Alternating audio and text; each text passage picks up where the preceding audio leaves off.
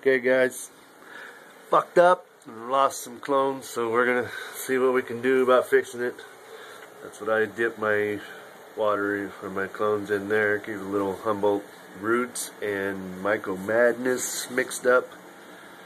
It's supposed to inhibit root growth, and it's good shit. Here is the second set.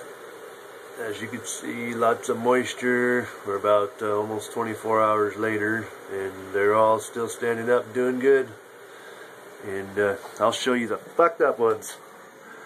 Been doing a remodel here at the house, and just didn't pay much attention to them, and that's what they do.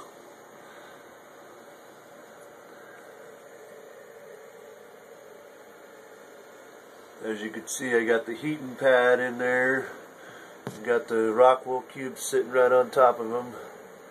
You know, I'm really hoping that these will make it. I'm going to give them to a friend. But we'll see.